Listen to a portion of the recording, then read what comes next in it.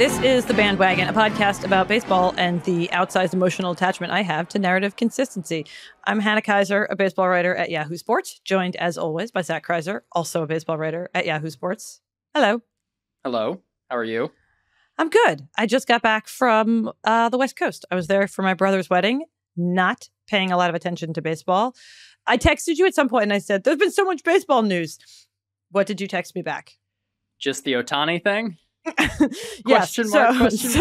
So that's where we're going to start because you thought nothing else was worth talking about. But then there were some other things that we wanted to get into. There were other things, but that was after you got back. I felt like there was more, but I don't know why. Maybe it was just the way the Ohtani stuff played out, foreshadowing of how that conversation is going to go, which was over a period of like 12, 24 hours. And so there were a lot of Slack messages that I didn't read is mostly the feeling I was getting while I was on vacation. So the story with Ohtani is mostly that, like you, he was in Southern California and then he left. Well, did he? Or did his stuff leave?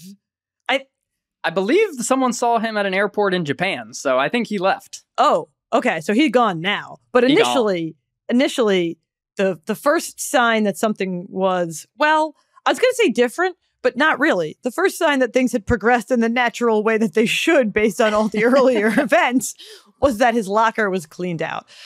So this was Friday evening after the game. Well, actually, from ESPN said Ohtani was spotted leaving Angel Stadium by two eyewitnesses around 4 p.m. Pacific time Friday.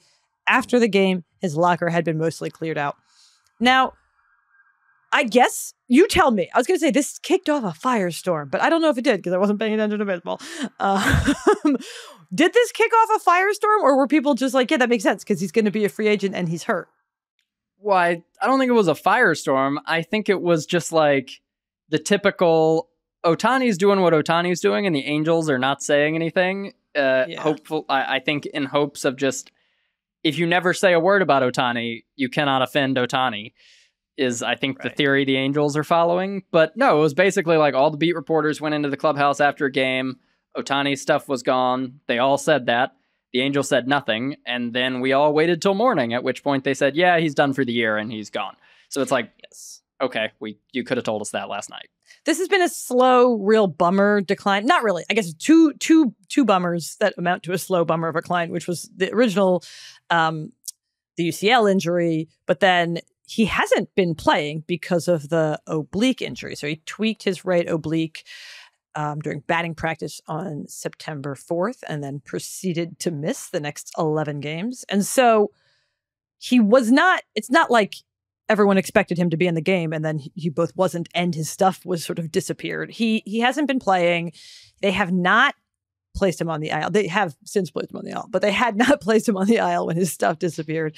They've since announced that not only have they placed him on the aisle, but that he's not going to play for the rest of the season. He received an MRI on his injured oblique on Friday.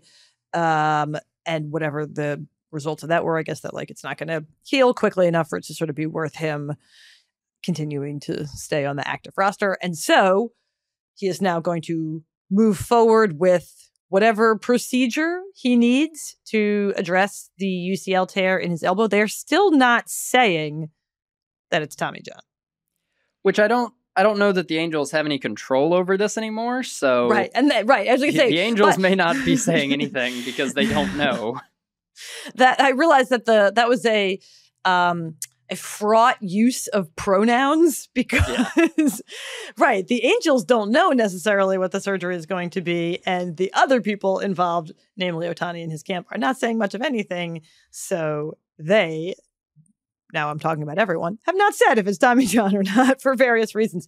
I did enjoy that Perry Manazian, again, Angels GM, did explain what had happened on Saturday. Everybody came back and he was like, yeah, he's going on the IL. He's not coming back this year. He's pursuing whatever it is that they need to do to address the elbow. And then asked about the chances of re-signing him as a free agent. Manazian said that would be a question for him.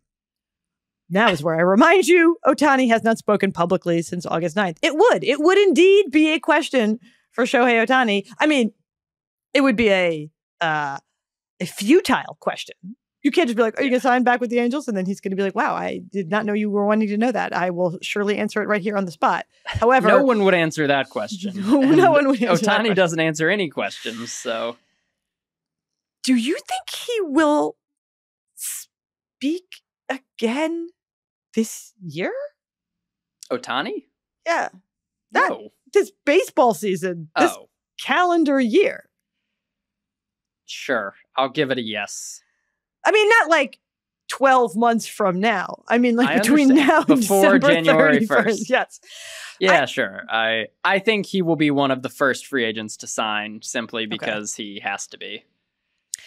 I am very curious how the MVP press conference will play out. Like, it's wild to me that they're going to be like, Shohei Ohtani receives the MVP award. And then I haven't been doing this long enough to have like a super 100% confidence in my memory of this is how it'll go. But I'm pretty sure they do like a Zoom call or something with the award recipients, at least on MLB Network, if not with all of us. But it's like, at that point, he's going to suddenly be speaking to the media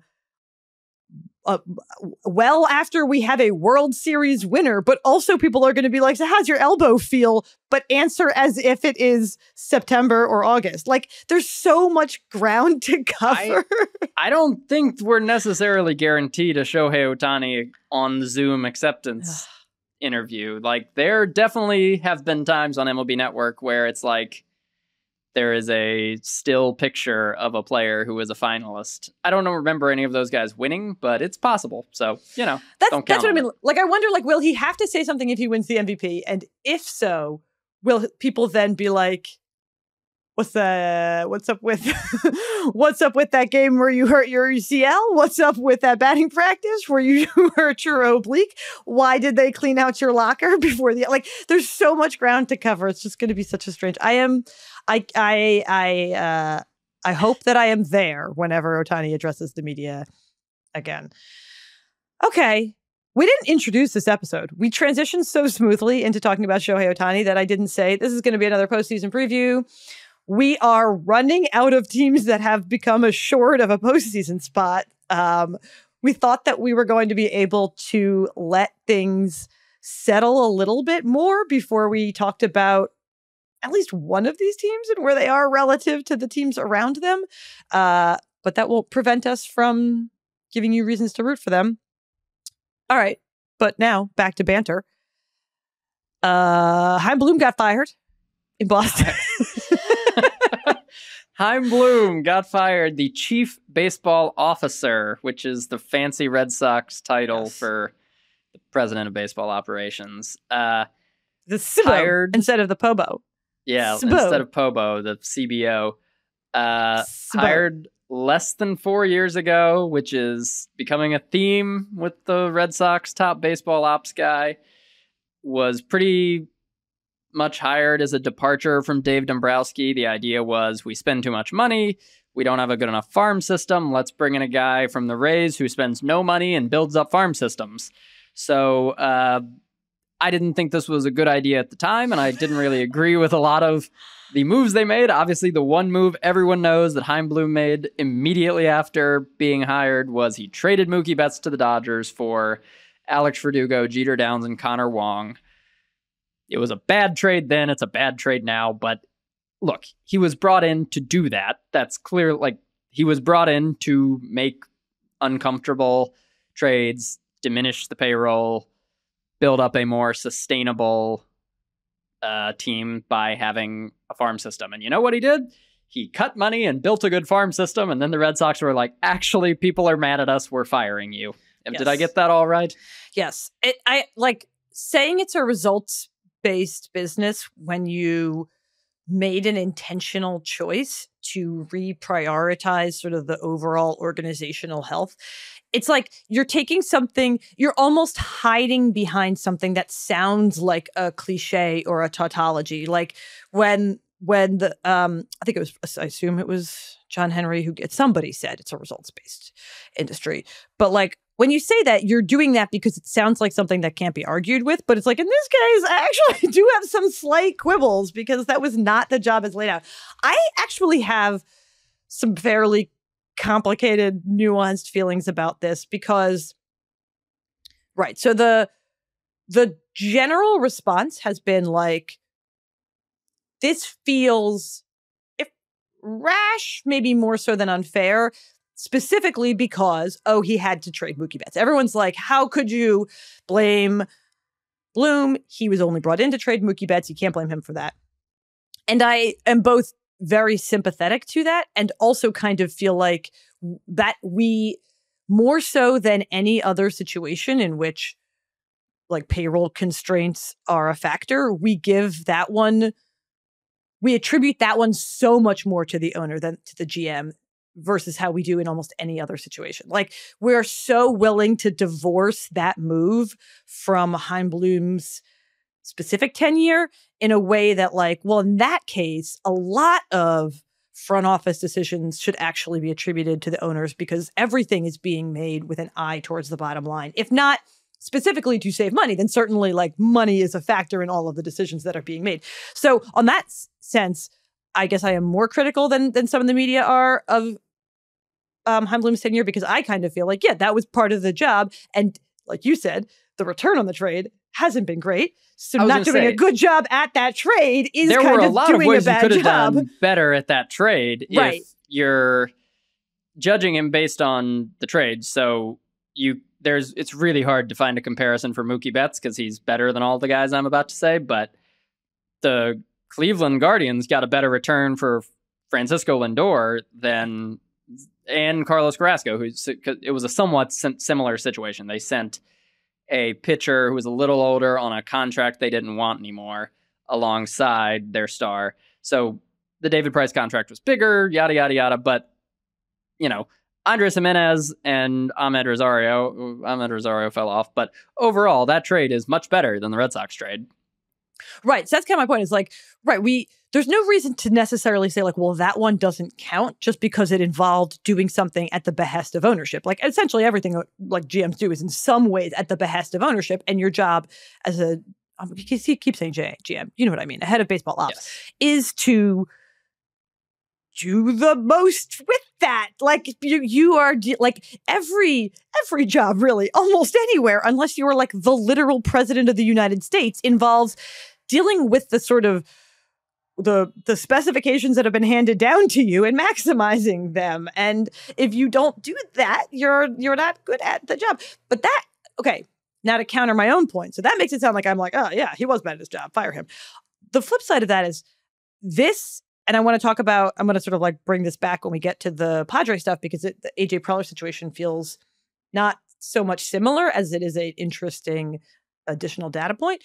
Like the Red Sox feel like, because like you said, the farm system has gotten better, the payroll has gotten lower, the results have sometimes been there, sometimes not. Entering Thursday's doubleheader against the Yankees, that's when he got fired, the Red Sox were 267 and 262 under Chaim Bloom. So basically they were a little bit better than 500 under his tenure. If that's not good enough, sort of in conjunction with the system being better and the payroll being lower, now suddenly I am sympathetic to the vagaries of baseball and injuries and bad luck. And it does, like, when someone who has a, if only slightly better than 500 record and who has accomplished the other things that ownership set out to them for them to do gets fired, I'm suddenly become very suspicious of like, how much of this is random? Like if they had won like 5 more games this year, would he not get fired? And then if they like went on an incredible tear next year and like made it to the ALCS, would he be extended for 5 years? Like, it's like, it does feel like baseball executives are in a weird position between not having actually as much control as we think because ownership has a lot of control, and not actually having as much control as we think because the players are determining a lot, and like what's happening with them on like a health basis and I don't know, also just like a divisional basis. They play in a very difficult division. Well, I was going to say, he made the playoffs once, went to the ALCS. It's worse because they finished last in the other seasons and could finish last again this year. And they just wouldn't finish last in any other division. If he had finished third twice and done the same thing going to the playoffs. I don't know. I don't think he'd be fired. I don't, it's hard to say, but they did fire Dombrowski 1 year after he won the World Series and was in third, so maybe he would still be fired. Not sure. That's kind of my point, is that like he would be in second. The Red Sox would be in second in the AL Central. And it's hard to imagine that like so that's kind of what I mean, is like, it's on the one hand, I think it is fair to judge Chaim Bloom on everything he did, including the Mookie Betts trade. That to me doesn't get a pass. What does get a pass is like, yeah, you know what? Sometimes those jobs involve being, I guess, like a sacrificial lamb in some ways, and like being the victim of a circumstance that could have gone differently. Oh, that I kind of want to talk about the Padres stuff now in relation to that. Yeah, but the Rays got a new stadium, so the Rays got a new stadium. Well, they did not. They got. I actually don't really totally know where we are with that. They reached a new agreement with the city of St. Petersburg and Pinellas County to build a new $1.3 billion ballpark. The agreement still needs to get approved. They seem very confident they are building a stadium in St. Petersburg, which is a step forward from like the past decade. But a step back from building a stadium in a place that's better than St. Peter. I mean, like in the immediate vicinity, not like Montreal or something. I just mean, like, it does seem strange that they're not moving to downtown Tampa. That they're not moving anywhere. They're moving, like, they're saying, like, on that exact site where the issue is that it's very difficult to get to.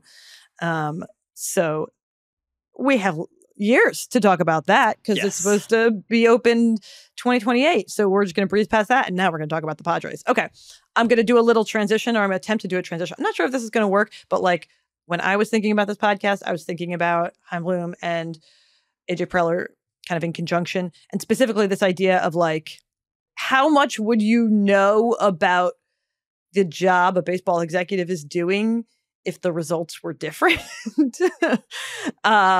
And the kind of the question of like, it's like if the Red Sox won more, Chaim Bloom wouldn't get fired. That feels like a safe thing to say.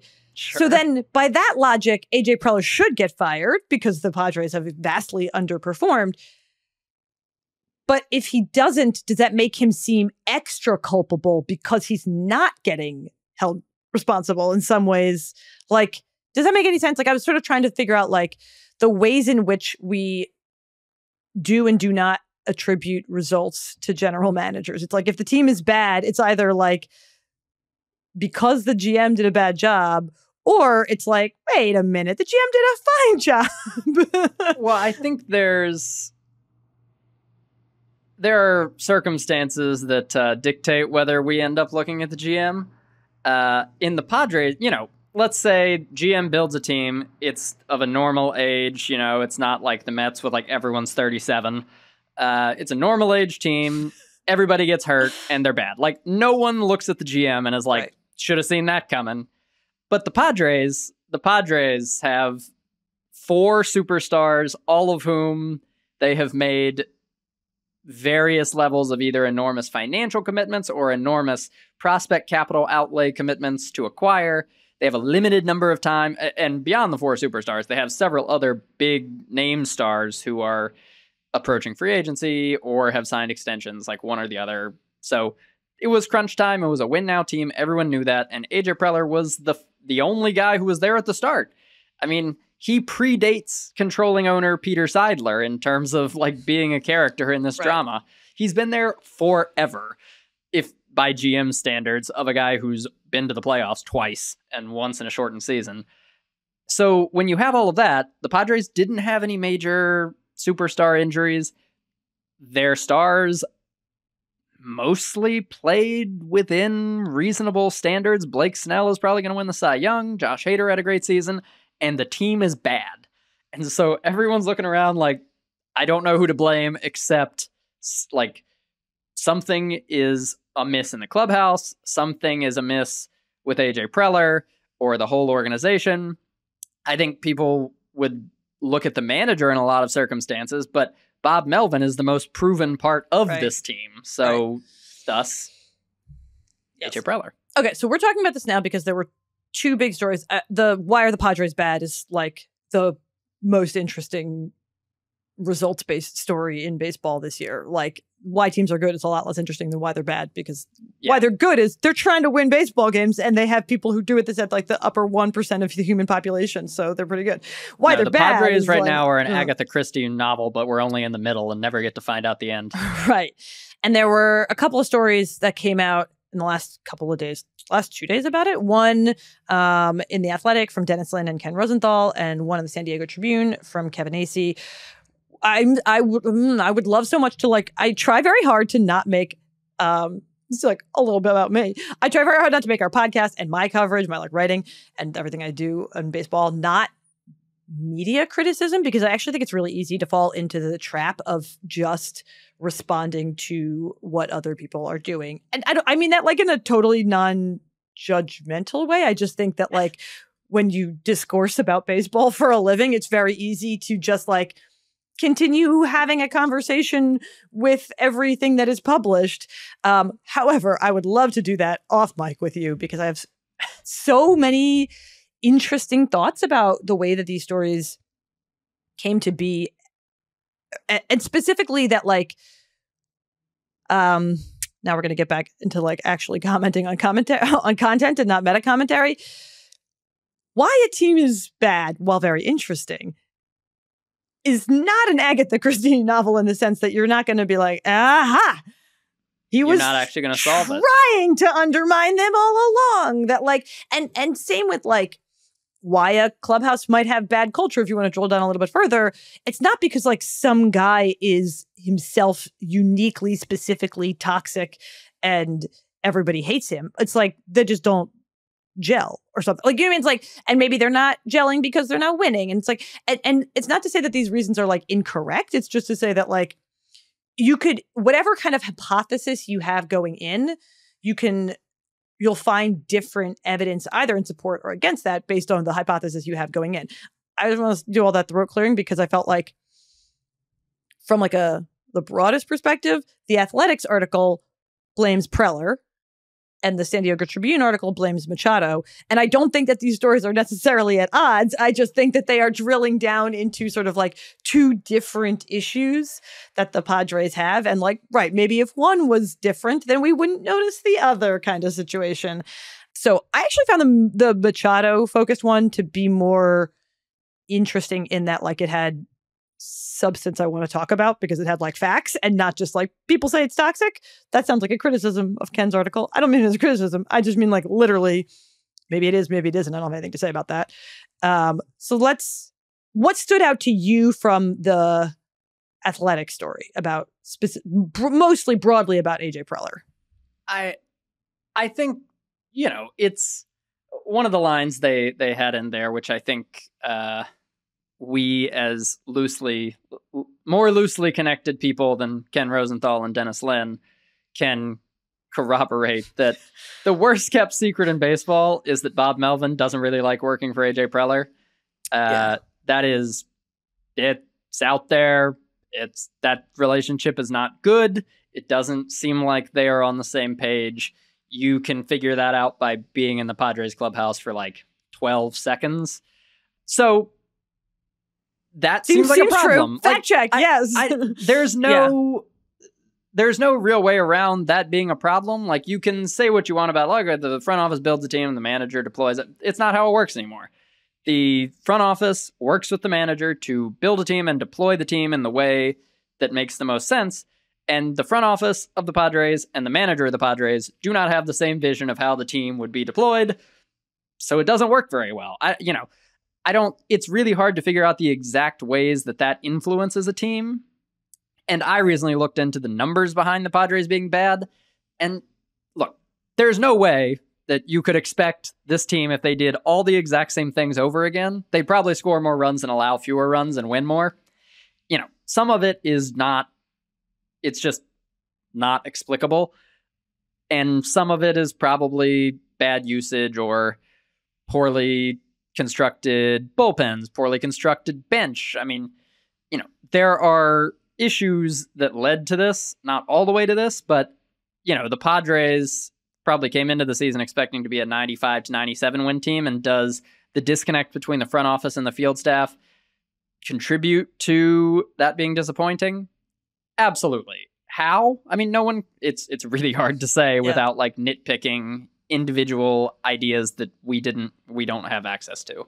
I actually always think it's really interesting when people like medium savvy fans like to be like, oh, the manager doesn't do anything anymore. The front office is dictating everything. And to that, I always think like, well, the manager's job is different than it used to be, but it is certainly like he is not unconnected to the front office. You know what I mean? Like, it's like his job is perhaps to be more of a communicator and act more as a liaison than it is to like evaluate the best possible matchups. But that is an important job. And so you're right. It's like managers are not figureheads. They are important connection points between the players and the front office. And so, right, that relationship is important, if only because like everything has to be operating optimally for things to go well. I thought that the really stood out to me. I mean, you sort of touched on a lot of these things already. Like a lot of the just like straight up facts in that article were surprising to me. The fact that AJ Preller is the 4th longest tenured head of baseball operations. The fact that the Padres have had only one winning record in a full season under AJ Preller. The fact that if Bob Melvin departs and AJ Preller stays and hires another manager, it would be his 6th manager in 10 full seasons. Like, all of that, in some ways, I'm like, oh, okay, I see why you might think it's the GM's fault. Like, I don't need people to be like, also he's toxic, but also maybe he's toxic. There were not like, it was not toxic in the like celebrity. It was not an Ellen DeGeneres situation or whatever. Right. It was toxic in the dysfunction way, not in the like he was, abusing people way. Let's just to be clear about what that word means in this context. It's more in the push and pull of powers that be with the Padres don't seem to be pushing and pulling in the same direction at any given moment, which leads to confusion. I'll give this I don't think was actually cited in Ken and Dennis's article, but the clearest issue that I saw with the Padres this year where I could say, that might be a problem for Bob Melvin that AJ Preller created, was he signed like 7 guys to be starting pitchers. Yeah. And then that's not how teams work. You can't have 7 starting pitchers at a time, really. So they had Nick Martinez, Seth Lugo, Michael Wacha, Ryan Weathers, all of these guys sort of toward the back end of the rotation / the front end of the bullpen. And AJ Preller does not have to be in the room to tell those guys which one of them is getting demoted to the bullpen when he's signed to be a starter. Bob Melvin does, and I don't know how that went, but I can't imagine it was super pleasant. Right. I thought that the most interesting front office detail was that he hired this rugby guy, and quote, some believe he is effectively a spy for the front office because he spends a lot of time like in the clubhouse and around the players and field staff. That seems like a problem. I don't really know why, but I'm kind of like, I want a whole story on that. I want you to ask everyone in the team how they feel about that guy, because spy for the front office is a big accusation. What is he spying on them about? Because don't they all have the same goals in mind? I didn't get that much out of the spy accusation, but clearly that just illustrates the disconnect between field and club and front right, exactly. Spying. Like, why would you, like, what could cause you to feel like the front office is spying on you when presumably they want you to win and you also want to win?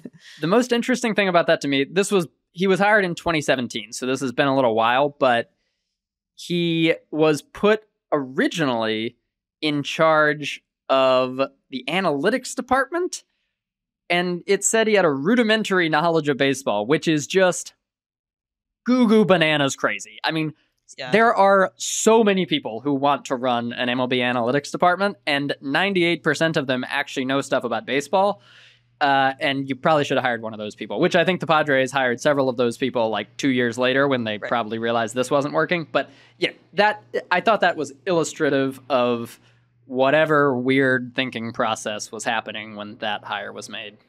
This is like the nittiest, pickiest point of all time to make. But repeatedly throughout the story, it was mentioned how AJ Preller, like, innovator that he is, passionately believes in pre-game work against high-speed velocity machines. And I'm like, yeah, all right, that's fine. That just like kind of tells me nothing. Like I was like, that tells me nothing sort of positive or negative. And that's not a critique of the story because that's like what sources were saying. I was just kind of like, well, then maybe he's not as much. This almost like lumps in the rugby guy. Maybe he's not as much of like a quote unquote disruptor as he would need to be in order for that disruption to be effective. Like, I'm like, yeah, like more high intensity training is good. Other people have thought of that, not at the expense of getting enough rest to be fresh for games. Like you're not new to, like, the reason these like high speed velocity pitching machines exist is because the industry as a whole has recognized a need for like more rigorous training. So if what you want is to kind of like zag when everybody else is zigging and in that way like outsmart the rest of the industry, your ideas need to be even more strange than just like high speed velocity machines. I think the fact that the high speed velocity pitching machines came up is just more of a sign of whoever was talking about that viewed it as Preller wants this and other people don't. Right. Which just means that in a lot of other clubhouses, everyone's fine with the high-speed velocity machines. It's not like, this guy's making us do it. It's just, those are there if you want them, go wild. It doesn't have to be this, like, the GM's making us take practice off of whatever. It just doesn't have to be that way. Okay. The San Diego Tribune article opens with an anecdote about players not doing early work on the field in a game against the Dodgers in which they were struck by the fact that all the Dodgers players did. That stood out to me just because the whole point of the AJ Preller article was that he insists on them doing like way more pregame work than they necessarily need to. So perhaps they were revolting. And the issue, so now I'm quoting, the issue several sources say, or said they believe, is a, quote, lack of engagement. And then the story from there attempts to explicate how Machado, by virtue of a lot of things, his time with the team, his status as a player, and his contract, is, quote, a man who has shown the ability to carry a team but has not exhibited the ability nor inclination to lift it. I thought there were some really substantive things that stood out to me. Okay. Quote, according to virtually everyone queried in a series of more than 30 conversations with more than a dozen uniformed personnel, including 8 players and other members of the organization, there is unanimous consensus that Machado controls the clubhouse and sets a tone and personality for the team. Machado, of course, was like, no, we're all leaders. But unanimous is a strong sentiment. So the idea of a leader in the clubhouse is something that feels realer to me the longer I do this job. I think from the outside, like the whole like Yankees, anointing a captain maybe feels like eyewash, or maybe is eyewash. But it is true that managers talk about like that often if a team is underperforming, it's because, they don't have a leader, or that like what a young team needs is a leader to like get over the edge. And that feels like if the front office is operating too independently of the field staff, perhaps something that could get missed. Whether or not Machado himself is at fault for not being a leader feels more tenuous. Like it is sort of, everyone says he is the leader, but then the problem is he's not leading. And it's like, well, then maybe he's not the leader. Maybe you should find it. You know what I mean? Like, I kind of think like if he's not leading, stop thinking he's the leader. I am generally completely skeptical is too light a word. I know. Generally will call bullshit on anything that equates a team's anything to like one dude didn't say the right thing in the clubhouse, and it's like, yeah, okay, whatever. Like no one was upset with Manny Machado's leadership when this team went to the NLCS last year. I think the problem is probably that Manny Machado hasn't hit as well this season, and no one has hit with runners in scoring position, and I don't really understand how anyone in any situation, any player can make you hit with runners in scoring position if you're Trent Grisham and don't hit any other time either. Like there's nothing you can say. You can talk about, and this was referenced somewhere of like, maybe the team does not focus enough on situational hitting, and that's fine. Maybe that's true. I could see that being a point of contention that they could work more on that might actually affect on-field results. Maybe there are some teams where a leader would step in and say, hey, guys, I don't think we're hitting well with runners in scoring position. Maybe we should work on our two-strike approaches. Do we want to all take swings together and do that? Like, I could see how it might remedy the situation. Mm-hmm. I don't think the situation got there because, like, Manny Machado wasn't rah-rah enough for this team that is almost entirely old guys.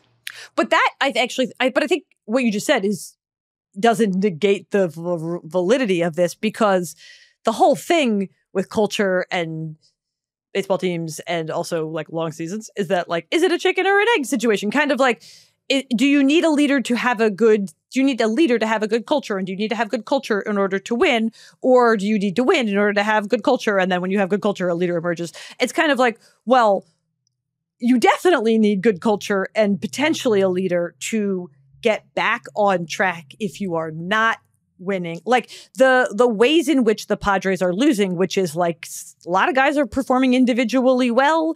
We've mentioned the run differential on the podcast before.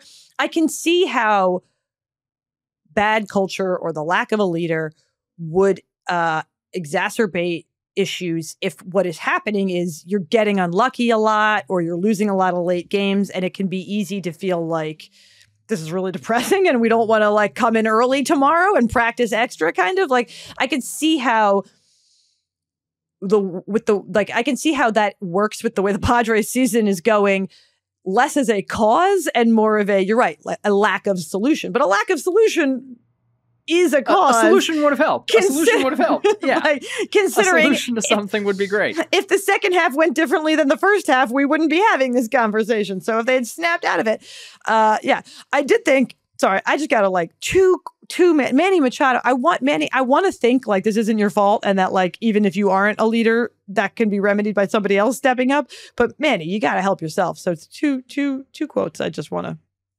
call out a little bit.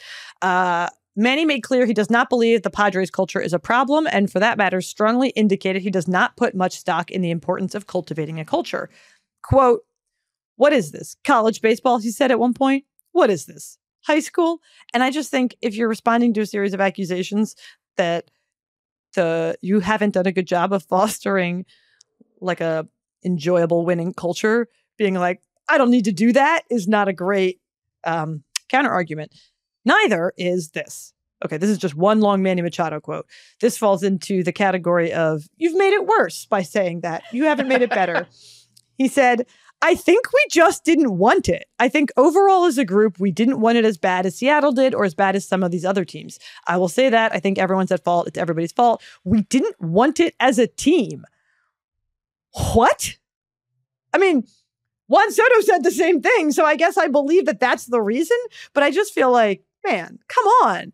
If that's not better, then they were like, Manny, guys think that maybe it's almost like Kevin Acee kind of alludes to this explanation in the article and doesn't say it explicitly, which I maybe would have, but like, I would, if you just said to me, well, Manny Machado is not someone who can necessarily be a leader if the issue is not enough hard work, because he's really naturally gifted and he's had a lot of success in his career, and maybe he's not the right guy to like tell you how to pick yourself up by your bootstraps when you're struggling. And if Manny had just said that and he was just like, maybe I'm not, that would have gone over better than just being like, no, it's not that I'm not a leader. It's that we don't really give a shit. That would not have helped. That did not help. Okay, here's the more than $100 million question. If I just want a yes or no answer, the question is, given what we know about the Padres and the on-the-field record and the underlying numbers, if it were possible to just run it back again next year with the same team, it's not exactly possible, but close enough. Would you rather run it back or blow it up? Which one do you think the Padres should, or like change it up, not blow it up, but change it up dramatically? Which one do you think would produce better results? I can't believe how good of a question that is. I think you got to run it back, right? I think you have to run it back. That's the whole thing. It's like, You try and find a solution for the San Diego Padres that is better than the current team they have. What's Nelson Cruz doing? Can he come back? Because he clearly wasn't helping either. They cut ties with him pretty early. Maybe he wants to be because he was bad. Or something. Okay. We got to take a break. We could talk about what's wrong with the Padres forever, evidently, but we're going to take a quick break and come back with a bandwagon of the Milwaukee Brewers and the Houston Astros. Okay. I am bandwagoning the Houston Astros, the reigning champions, everyone's favorite underdog, the Houston Astros. I foreshadowed this at the beginning of the podcast. We thought surely they will either definitely be winning the AL West or somebody else will be definitely winning the AL West, and then there'll be a wildcard team. We don't know that yet. Right now, they have a 1.5 game lead in the AL West on the tied Seattle Mariners and Texas Rangers. If they don't win the AL West, they will be a wildcard team. So we feel okay including them in our postseason preview. It is just, however, a little bit tricky to speak to their long run of dominance when we don't actually know how they're going to finish the season. But I am, however, going to speak to their long run of dominance because perhaps the reason you'd like to root for the Houston Astros is you don't like change. Change is tricky. I get that. Every single World Series I've covered has started in Texas and ended in Texas. And by Texas, I mean Houston, to be clear. All of the ones that I wasn't there for also started and ended in Texas, but that was because they were taking place in Arlington at the new stadium in the middle of a pandemic. All of the World Series that I covered in person started and ended specifically in Houston. Okay. Outside of 2020, this is actually their worst season by winning record since 2016. They haven't had a losing record since 2014. Famously, they've made 6 straight ALCS appearances, and in that span, 4 of them were World Series appearances, and 2 of them were World Series wins, and 1 of them was a World Series win that people don't have problems with. So no matter how you slice, it's still pretty good. They still did win the World Series last year. You can't take that away from them. At least not yet. We will need several more years to go by before someone is willing to go on the record. No, I mean this sincerely.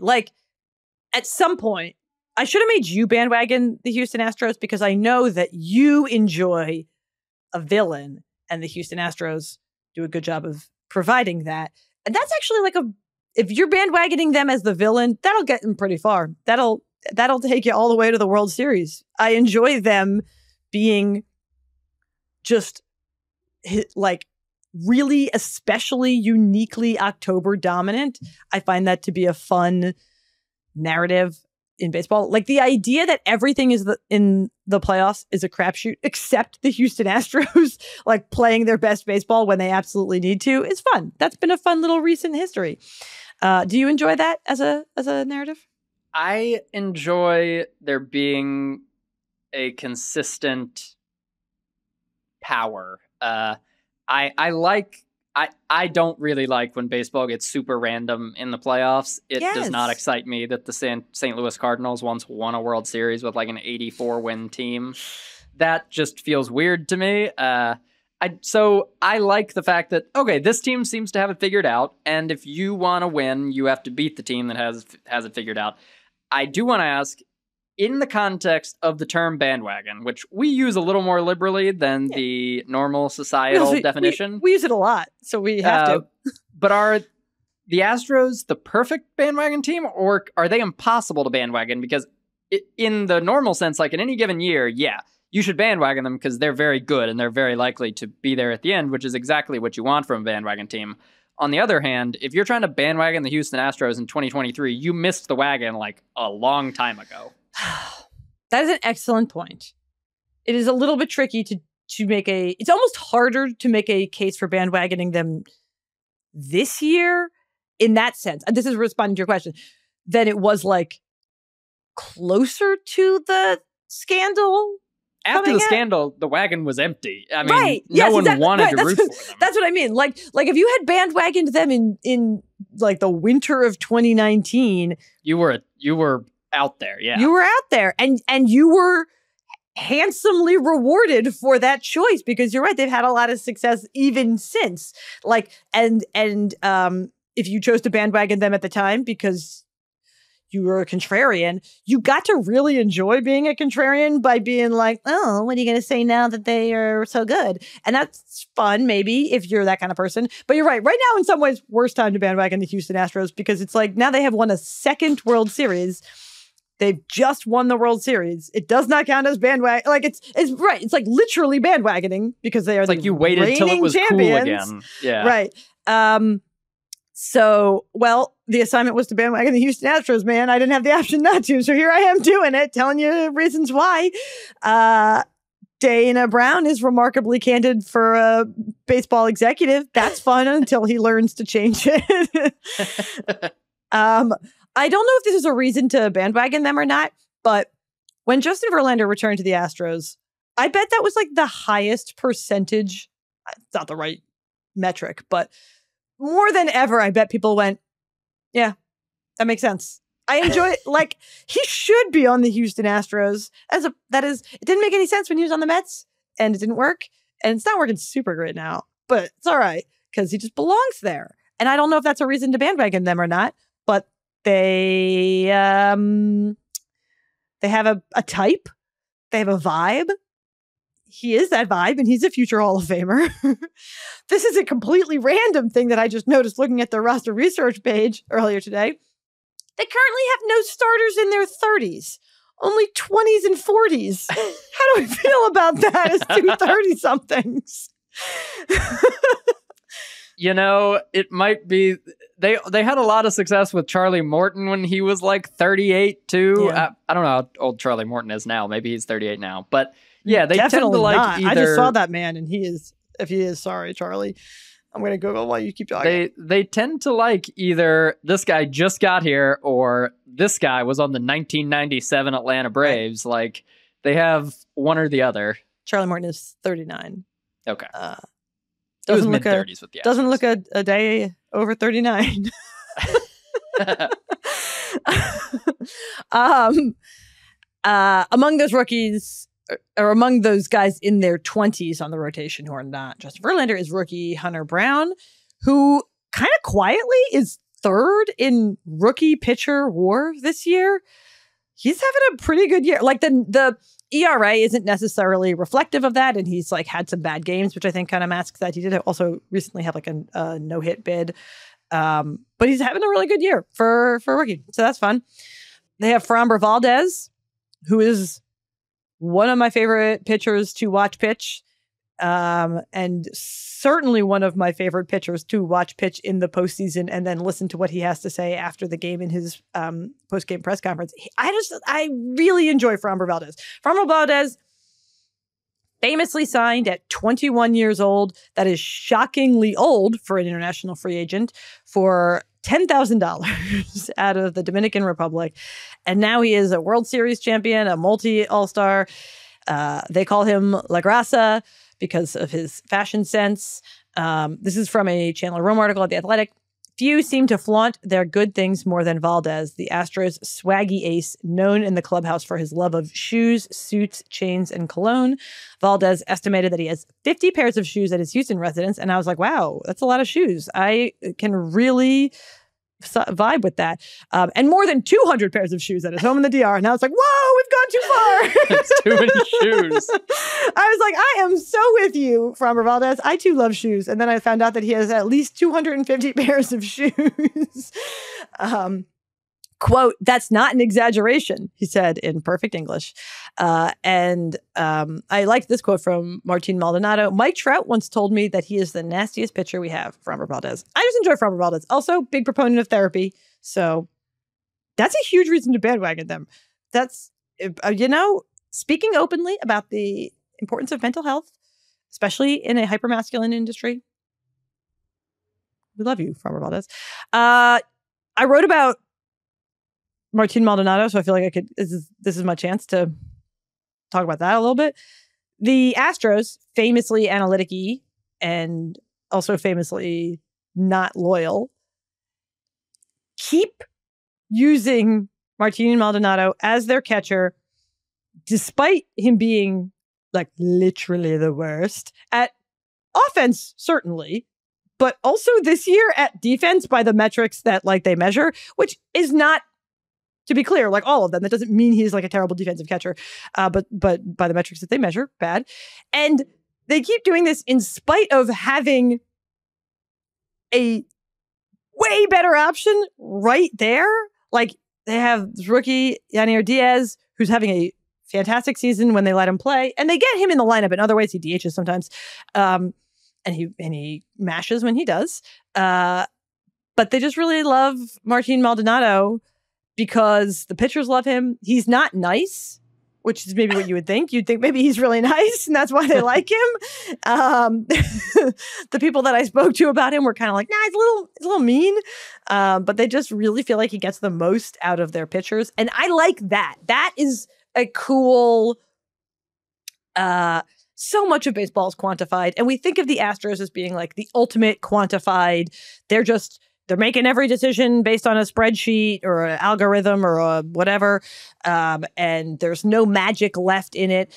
And Martin Maldonado is some real magic. Like he is, they, or at least Dusty Baker, and people like Dusty Baker, firmly believe that the team is better when Martin Maldonado is catching, even though he himself is not good. And it is not working, as evidenced by all their aforementioned success. How do you, as a person who wants everything to be quantified, feel about Martin Maldonado? Well, I acknowledge there are parts that are not quantified, and the biggest one that everyone knows is not quantified is game calling, the aspect of catching and pitching that chooses what to throw and where to throw it and how to get the pitcher to throw it the way that will work the best. And I think anyone, no one thinks we have solved everything about how to quantify baseball. And that's probably the biggest thing that we haven't. I don't know that anyone's going to solve it.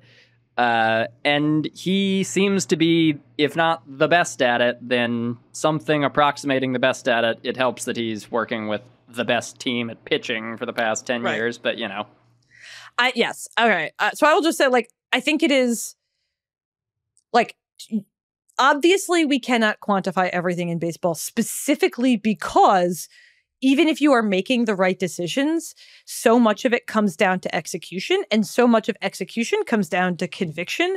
And that is, like, in a nutshell, the Martin Maldonado story, which is like, it's almost like, it's almost like placebo effect. It's like if you think that this guy is the best at game calling and you, to your point, have very good pitchers and they have incredible faith in him and they think he is key to their success, then they will have incredible conviction in the game calling he presents them with, which will probably maximize their ability that they already had. And I'm going to try to make this work as like a metaphor for the Astros. Let's see if it does. They're really good in October. They have a lot of experience in October. Does experience make you better in October? I don't know. It probably does if you think it does, because you have a lot of conviction and you're not like, wow, those crowds are really loud. So maybe it would still benefit people to bandwagon the Astros. And I also just like, I don't know, man. I have such a hard time like getting through my head that they wouldn't be in the World Series. That would be the most surprising thing to happen. All right. What you got?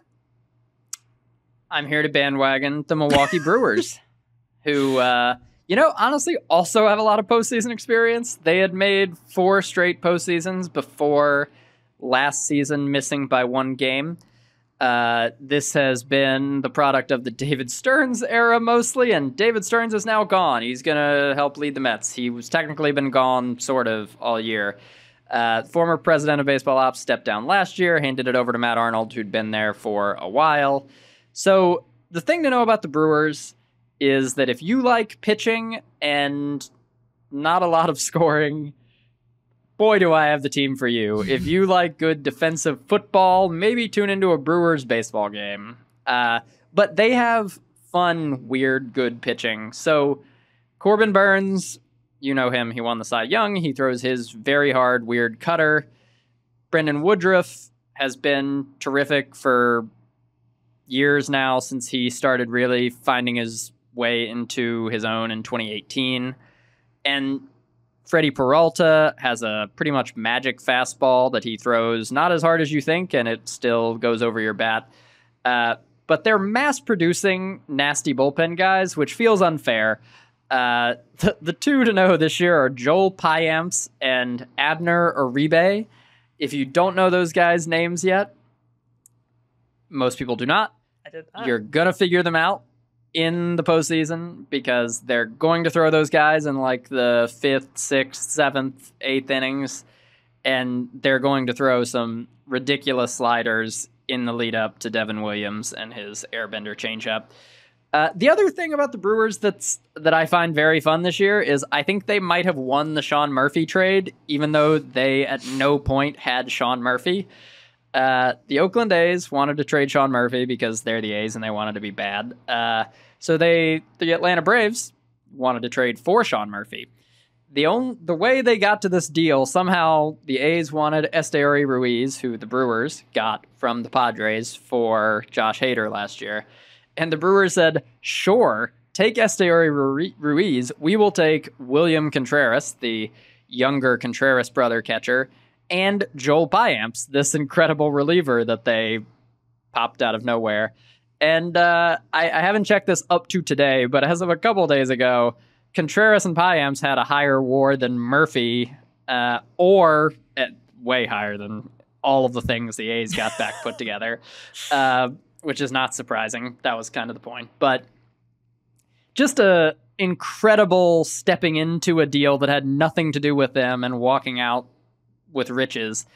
William Contreras is fun. He's one of the reasons you don't know the hitters on this team necessarily. There's Christian Yelich, who's better than he has been in a little while. Still not as good as he was when he was competing for MVPs. And then it's a bunch of younger guys who you need to worry about, which is Contreras. It's Sal Frelick, kind of dynamic outfielder type. It's sometimes Willy Adames, who's been on this stage before. And they've also gotten some contributions from Mark Canha, who is hitting better since he came over from New York. Do you think it's because there are fewer restaurants in Milwaukee to distract him? I was about to say, he is professing to enjoy the food scene in Milwaukee, and that is not unbelievable because I don't know about the food scene in Milwaukee. I'm not slighting the food scene in Milwaukee. No, food scene is great in Milwaukee. I just think it's a very funny version of a baseball player like loving wherever they are kind of vibes, because it's like Mark Canha in New York made a lot of sense. And now it's like Mark Canha in Milwaukee being like, I love the food of Milwaukee. And I'm like, okay. Do I think it's because he has fewer restaurants, not necessarily lesser, but certainly fewer restaurants to distract him. He's probably getting home earlier. Yeah. Getting better sleep. Cause it's like, that's the other thing in New York, all the restaurants are open late. So even if you're a baseball player, and if you love going out to eat, you could probably still do that. In Milwaukee, you probably can't. You probably just eat at the ballpark, eat whatever they're making, go home, get to bed early, hit a grand slam the next day, and be like, man, I miss those restaurants in New York. Yeah. The Brewers, the shorter cases I'll make, they play great defense. You will see some incredible defense in the attempted no-hitter bid that eventually failed at Yankee Stadium. Frelick went up and through center fielder Joey Wiemer and into the wall to catch a ball that would have been at least extra bases for Anthony Volpe. And I think the Brewers are aesthetically one of the best teams you can root for. Their uniforms, the MB logo, excellent, all around perfect. If you don't know, look at the glove logo on the Brewers hat. It makes an M and a B. If you've never noticed that, let the glass shatter in your mind. So I think the aesthetics, the stadium with the slide, it's all, it's a good place to watch a postseason game. If, we don't get this anymore, but I think the most memorable pitcher hitting moment in recent memory, the last one really happened with the Brewers when Brandon Woodruff homered off of Clayton Kershaw in the 2018 NLCS. So that's my case for the Brewers as to why to root for them. The reason they're going to win is because Craig Counsell is an amazing manager. I was going to say, how are you going to get through this without mentioning Craig Counsell? I will explain that further in an article later this week, but I think Craig Counsell, their manager, is one of the few difference-making managers in baseball, like really, really big difference-making. Everyone needs a manager, but I think he is a value in and of himself, which is pretty rare. So, wow. And he's a Milwaukee guy. I think this is the most fan of anything. Your fandom for Craig Counsell is greater than I think your fandom I've witnessed for anything other than, like, I don't know, good restaurants in New York City, omakase. Like, one of my MLB Network producers texted me like a Craig Counsell link and was like, Zach loves Craig Counsell, right? And I don't even remember when I told him about that, but I must have. I've probably said it on the pod before, but if you're listening, Craig, not in a weird way, he just really respects your managing. Do you want him to come to New York, or do you think he should stay in Milwaukee, where he's like a Milwaukee boy, and like there's periodically stories written about how he's like never stepped foot outside the state? That's not true. Sorry, that was hyperbole. But that's Craig the Counsell, who famously played for several baseball teams outside of. I just mean, but like the tenor of those articles is always like he basically is Milwaukee. It's like he's from Whitefish, Wisconsin. He doesn't know any. Yeah, exactly. Craig Counsell could go wherever he wants and manage any team he would like. But I find it more satisfying if he stays with the Brewers. I think he could handle whatever, probably. We don't know. Maybe he would really hate having 50 beat writers following him around, asking him stuff every day. But I think it's more satisfying if he sticks with the Brewers. We'll see. His contract's up after this season, and there is quite a bit of intrigue as to what he's going to do. This is so beautiful. Your love of Craig Counsell extends to wanting the best for him, even if that means that he's not in New York, where you, a baseball reporter, reside and go to the ballpark regularly. So I just think that's beautiful. I will say, I talked to a player who no longer plays for Craig Counsell, and I'm actively deciding whether to include this in the written article, because he was just standing at his locker where he plays for a different manager telling me, oh yeah, Craig Counsell's definitely my favorite manager. Would go back and play for him anywhere, anytime. It's not close. Yeah, definitely Craig Counsell. And I was like, your manager's like right over there, man. But so... Right. This is not just a me thing. So it's not just you. No, you're... not just a me thing. All right. Well, I feel like that was some really good, like, selling of this future Brewers article. I'm definitely going to read it. Your Craig Counsell article is going to be a hot ticket. If that does like the best traffic of the year, it'll be specifically because people are like, I got to read about this guy based on this podcast. That's all I've got for you this week. Thank you to producer John for making this podcast look and sound great. Make sure you're following both of us. I'm still calling it Twitter. If you made it this far, subscribe to the podcast YouTube channel. Leave us a 5-star review. Tell a friend. We have 2 more weeks of the regular season. We will be finishing out these postseason previews, and then we will be just post-seasoning. Post-seasoning.